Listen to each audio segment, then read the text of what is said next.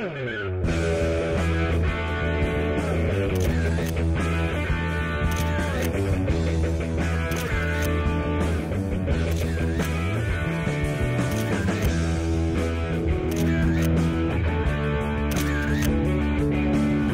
afternoon, my name is Martin.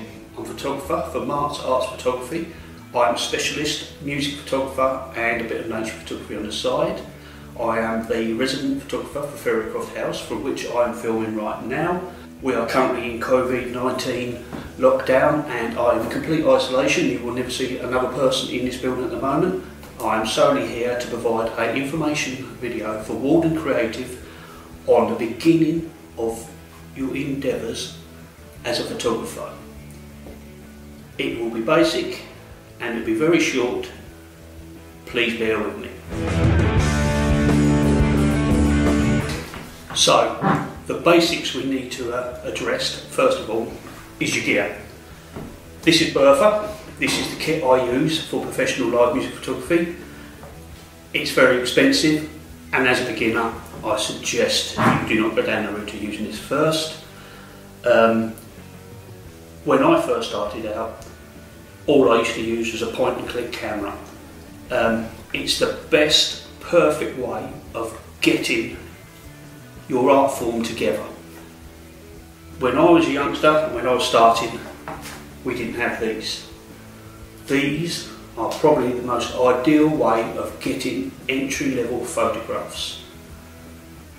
Don't worry about live music photography first of all. What you need to do is see something around the house and practice. It sounds very basic: family, friends, flowers, your dog, anything that catches your eye. One of the most misled conceptions I personally find with photography is people want to talk about the kit. People with money, they go straight in with this. I call them all kit no clue. What you really need to do is address the most important fact and tool you can have as a photographer. Isn't this, isn't this. And people say, the eye. No, it's here. It's your imagination, your artistic streak, what you envisage in your head and what you can create. That is the most important tool you'll ever need. Forget everybody telling you about the most expensive cameras. Forget people talking about what kit they've got. Have you got a Canon? Have you got a Sony? Have you got a Nikon? Get that in order first. That is my first lesson to you.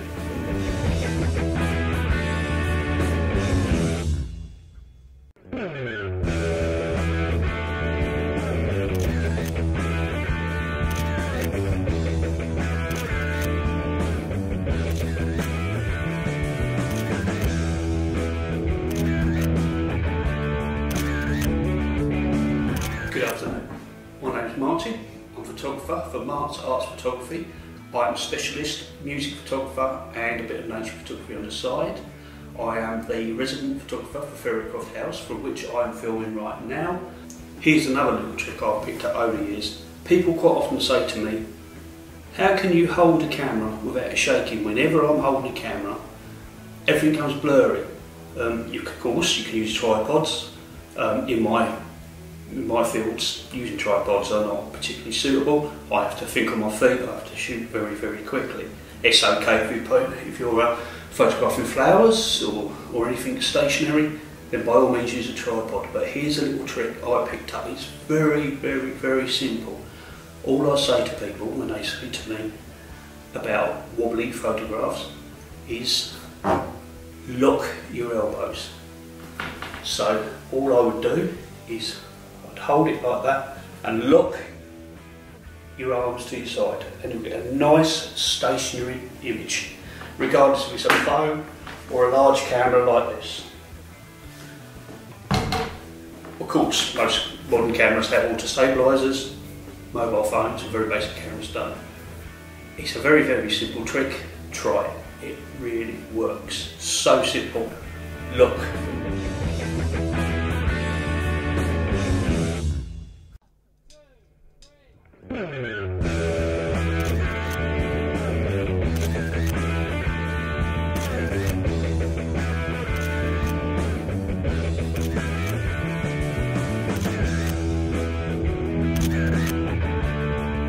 Good afternoon. My name is Martin.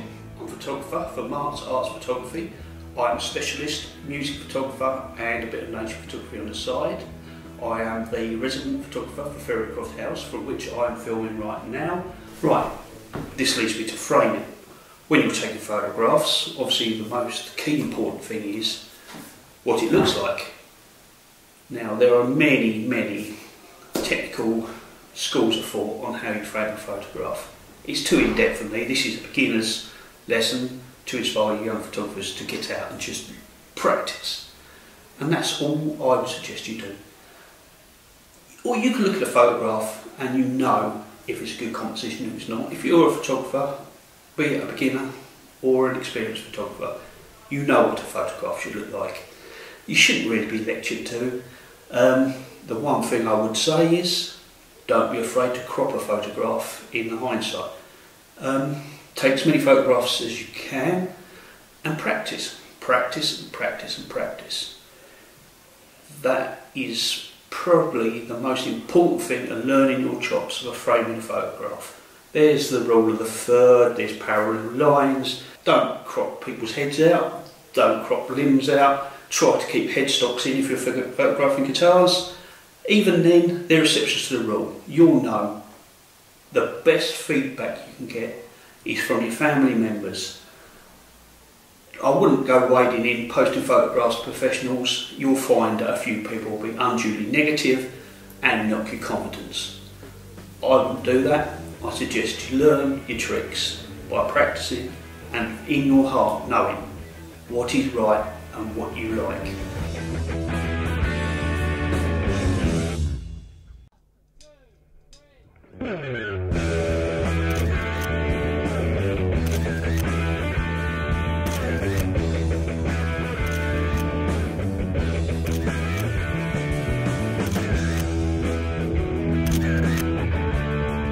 Good afternoon. My name is Martin. I'm a photographer for Mart Arts Photography. I'm a specialist music photographer and a bit of nature photography on the side. I am the resident photographer for Fairycroft house, from which I am filming right now. So it brings me to lighting.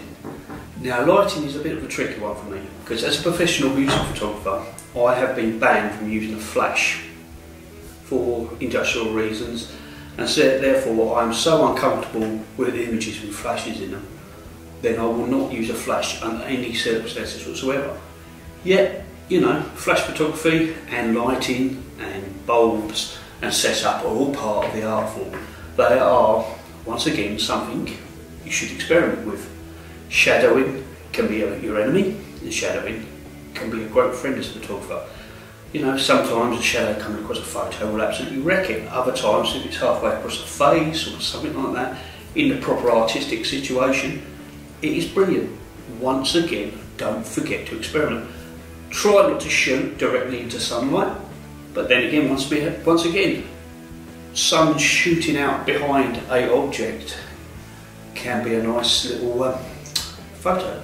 It depends, once again, on your eye. You'll pick these things up, learn, experiment, try to work in a nice, naturally lit environment. I personally don't like using artificial lights. Nothing wrong with them, I'm using them right now, but live concert photography, where I'm most comfortable, I shoot at very high speeds and I borrow the light from the light show, and that is what makes my job quite difficult.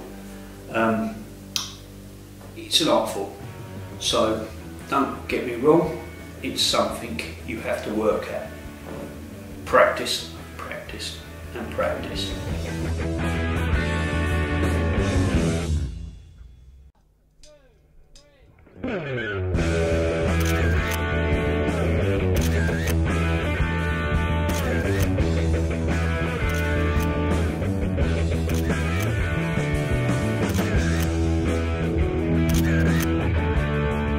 Good afternoon.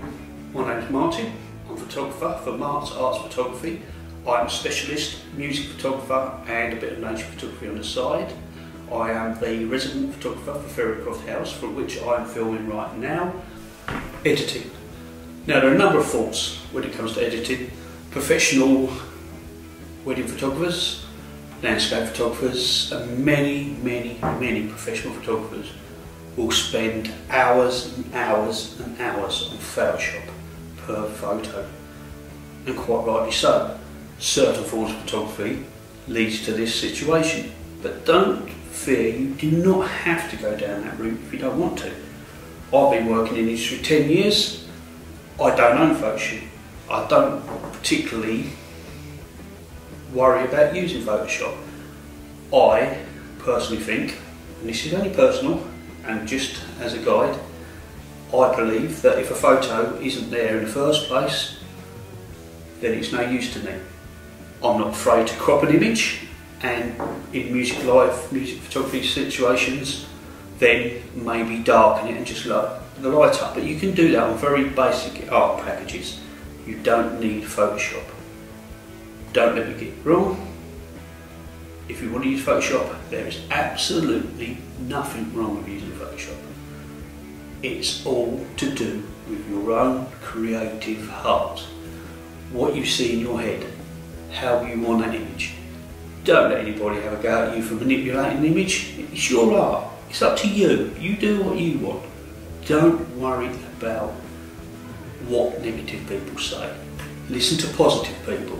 Listen to other academics and artists. Do not follow somebody else's vision. You'll know, you'll get good, I believe it. It's all to do with, I'm afraid to say it again, trial and error and practice. By all means, spend hours editing photographs. I do, pure and simply because I take thousands in one night. It is a very important part of photography. The actual shooting of photographs may take me 3 hours in a night and then take me the entire day the next day without me actually photoshopping anything. That is a fact of photography, especially digital photography. Want to take better photos? Of course you do. Well, have a listen to this fellow. Martin Porter's back, exploring one of his masterpieces in Behind the Lens.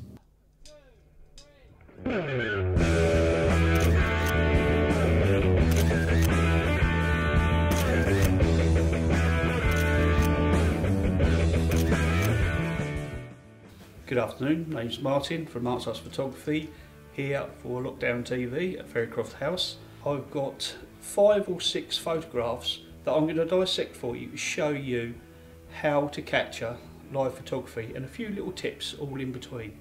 Now I'm going to move on to the first photograph, which is taken in the first venue on the tour of Europe in Belgium of the guitarist and leader of Down, Alex. It was a very hard shoot to do. It was a absolutely packed venue. There was no photo pit. The crowd was manic and rather merry. Concert photographers are not allowed to use a flash, and generally they only get 3 songs. The guitar is very nicely in focus. It's bright red, it draws your attention. The photo has a symmetry of diagonal lines of the guitar body and neck from corner to corner. It's a very nice position. Image 2 is Tim on bass for Leader Down. It's a black and white image taken in Germany on the main concert of the tour. Black and white is a great way of saving a good photo that was perhaps let down by the lighting at the venue or the concert. Strobing lights and moving lights are a necessity and also a godsend for a photographer, but it could also bleach out a photograph or make the contrast wrong. So you can just go into any editing suite, cheap editing suites, doesn't have to be Photoshop, and you just flick the photo over from colour to black and white and you'll be surprised. What looked like an unusable photograph could be one of the best shots in the whole set. The concentration on his face is brilliant. There's clear logos and the dry ice blur in the backdrop draws the focus onto Tim.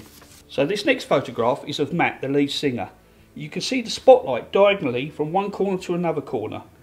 Nice bit of third and thirds there. The microphone is very important in this shot. It does not obscure his mouth. PR guys have told me that magazines will not publish photographs if the mouth of the lead singer is obscured by the microphone. And just to the right, once again, the logo is clear, bright and coloured. It's unmissable yet not central to the focus. A very good concert photograph or an album sleeve will sell thousands of records. Now this one is a nice one. It shows a lot of motion and a lot of energy. You can see what he's feeling with that note he hits. The concert goers' heads, slightly blurred in the foreground, give the presence that they're there. It shows that the band are playing in front of a crowd while not obscuring the photograph. And a nice burst of light directly behind Tim's head shining through the haze makes it have a draw of attention.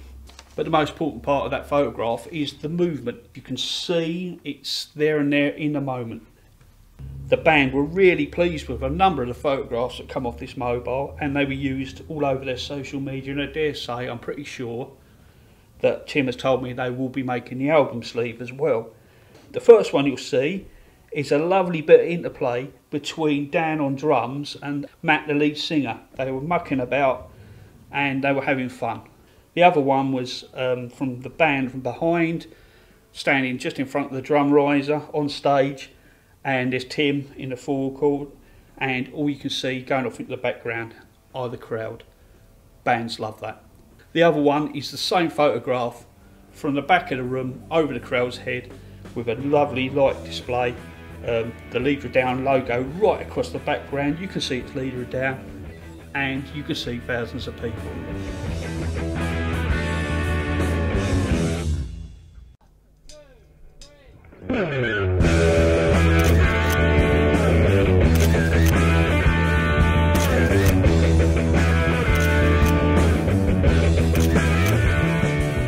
Good afternoon, it's Martin from Mart's Photography, once again at Fairycroft House for Lockdown TV. This week's lesson is going to be how to shoot the moon, and I'm not talking about your brother's backside, I'm talking about the big ball in the sky. So, first things first, you will not get away with using a mobile phone, unfortunately, photographing the moon.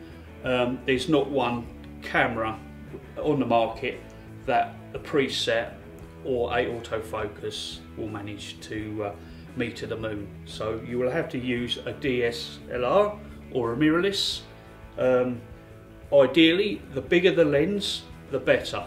You don't need such a big lens of this, but the bigger the better. So if you can get hold of one of these, if your dad's got one or your mum's got one, and you can borrow it and they trust you, then the bigger the better. You can zoom right in.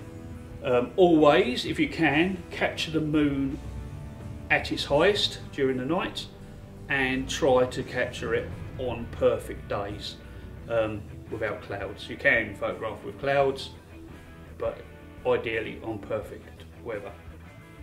A tripod is always essential. If you're out and about with your camera and you didn't have the intention of capturing the moon in a photograph and you don't have a tripod, you can, and I have in the past, use the locked elbows technique I taught you in the first lesson. So you put your arms together like that and you hold and you keep yourself steady. If there's a wall or a garden table or a bench or anything like that, you can use it to stabilise yourself if you haven't got a tripod. Now you move that around like that, so you've got your manual. Now the next thing you need to do is set your ISO. Your ISO ideally for moon photography needs to be low. I'd say around about 100. The lower, the less noise. So definitely I would always use it on 100. So we go down here, bang, bang, bang, bang, set. So the ISO's next set for 100. The next, choose your aperture between f13. Well, to be honest with you, it's on there 13. I'd go between f11 and 16. It depends on your lens and your lighting conditions. Take a number of shots until you find a sweet spot, until you find what comes out right. So, if I believe that, so that's your dial there. So get your aperture I'd say let's call it 13. Start at 13. You can either dial it back or go 16 until you've got it so that you want it. Shutter speed should ideally between 160 and 125. I'd say we'll start at 160. So that is the shutter speed I would start at. The perfect setting for taking moon photography photos. So always set your aperture on f11, and then your shutter speed and your ISO should always replicate each other. So f11, and if the ISO's 100, the speed's 100. And then also, so going up gradients, if that doesn't come out clear, f11 again, ISO 200, and then shutter speed 200. So you go up in a gradual. That is called a lunar or Looney 11, so it's easy for you to remember. So once you get home and you're looking at it on your editing suite, it's very simple. A simple auto white balance should be okay, and you shouldn't need to change any settings. If you do, just look at the contrast and the clarity slides. That's all you really need to do. You might get away with having a quick look at the sharpness if you can see the craters and the dents in the moon, but generally just the contrast and the clarity, and maybe black and white. Black and white photos of the moon are very cool. It's worth having a look at that. So I hope you enjoyed that module on shooting the moon. On the next episode I will be touching on nature photography, on how to get perfect photos of wildlife and flowers. So see you next time. Now here's Martin Porter, who, having shot almost everyone in town, has put his sights on the local bird population. Ooh.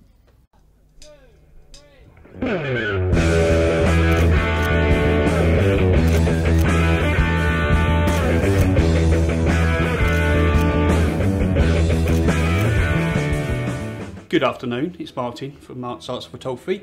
Today's lesson will involve nature photography and a few tips and nice little fun facts about natural history and the role my knowledge of natural history had in taking these photographs. I am a firm believer that if you know and love your subject matter, it shows in your photographs.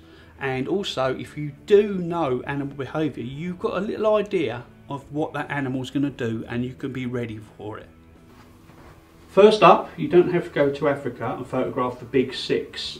There are plenty of native animals in the UK. The European robin is a very good subject for photography to start with. They are very obliging to photograph. They have a lovely orange breast and have a very friendly matter. Robins in history followed wild boars around while they rooted for roots, and the birds learnt to find food this manner. So therefore, when humans arrived in the UK and in Europe, they followed the human beings around. That's why robins are very, very friendly, and that's why they're very easy to photograph. Another thing with robins that makes them very easy to photograph is they are incredibly aggressive to other birds.